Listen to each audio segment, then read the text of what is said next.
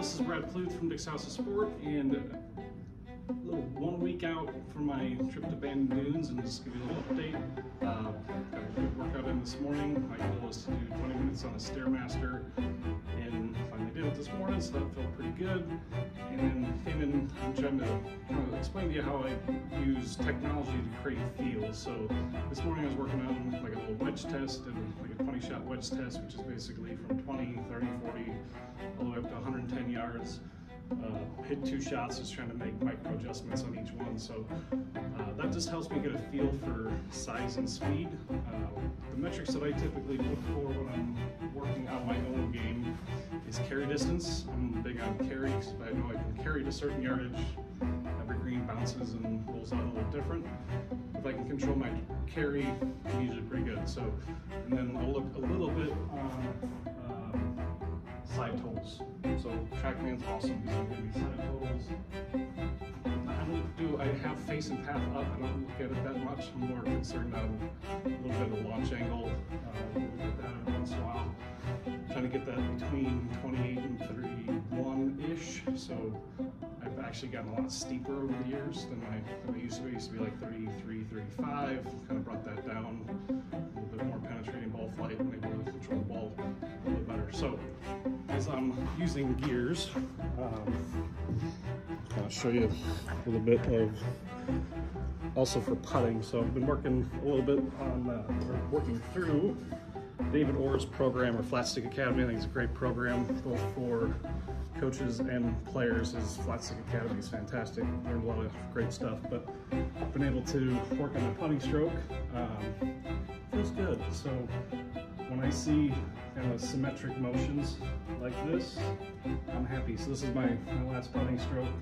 I don't mess with this too much. So I like what I'm seeing.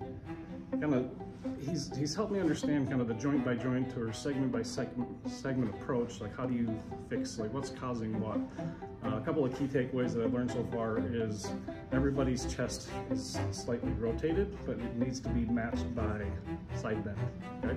So nobody is vertical. Like kind of think of your clavicles, or if your clavicles are vertical, it's really hard to release the putter.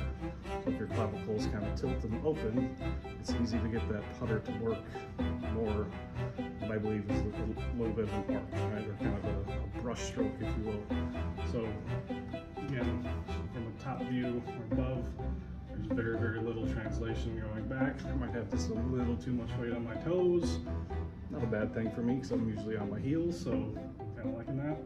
And then I'm probably gripping the putter a little bit more firm than I used to, just because I don't want any wobble in my attachment for you golf machine guys. So just a little bit more firm with my hands, and then you can kind of see there's not a whole lot of wiggle marks in the putting stroke. So my grip pressure is constant; it's not changing. And then in the wedges, I have one wedge shot on here. I'm just kind of looking for symmetry. Kind of see here what I mean in a second. So this was a little 30-yard shot, I believe.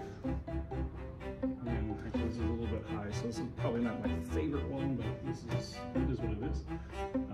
I'm looking for kind of equal back, equal through. That means my torso and my chest are kind of matching the same, and my hands are along for the ride, more so than my hands swinging and actively participating in the swing. Now, I like good hands, don't get me wrong, but I'm not a big fan of this extra high. Maybe I was hitting this a little high, and that would be a match, but for the most part, as I'm trying to hit these shots, I'm just trying to keep them down, especially when we're going to Oregon. It's going to be windy, probably a little cool. The ground's pretty firm, or kind of sand, but firm. All stuff I love, so really looking forward to the challenge. Got 1 week left.